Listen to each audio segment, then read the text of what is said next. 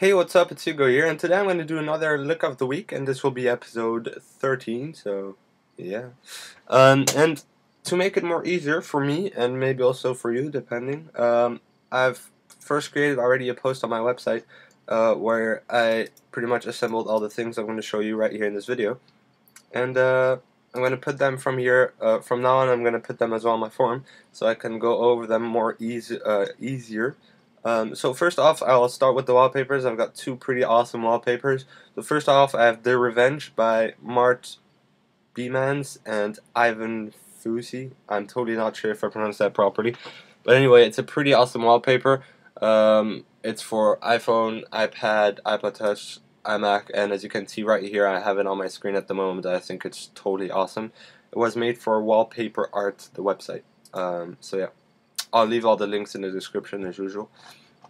Next up, we have The Scent of Night by Lindeloska.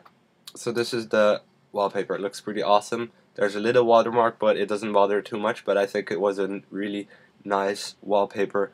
The Scent of Night, or The Scent of Night by Lindeloska, I think it's called. So that's it for that one. So that's it for the two wallpapers. I only got two wallpapers. These are the two that really impressed me. But for the next things, icons, I've got quite a few. So first off, I have ArtCore Icons number 3. So I think I already mentioned the previous pack of ArtCore, but I think it's pretty awesome what they have, and this is their new pack. So if you go on their website, you can download the pack right here. It's a pretty awesome pack, and they got a few different ones. They got obviously 1 and 2 and 3. So as you can see, they have number 2, number 3, and number 1.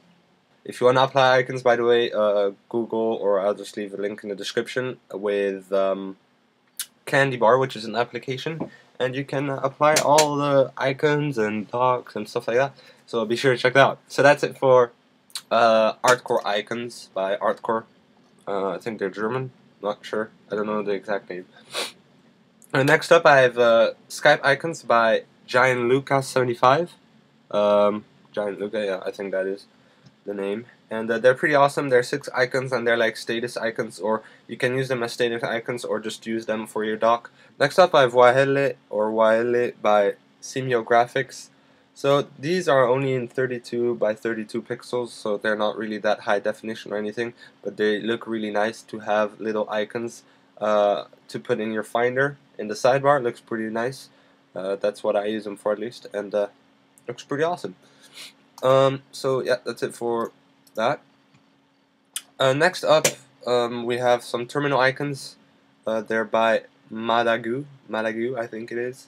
Stylish terminal icons. So that's just a icon replacement for the terminal on your Mac. And if you don't know what that is, just Google.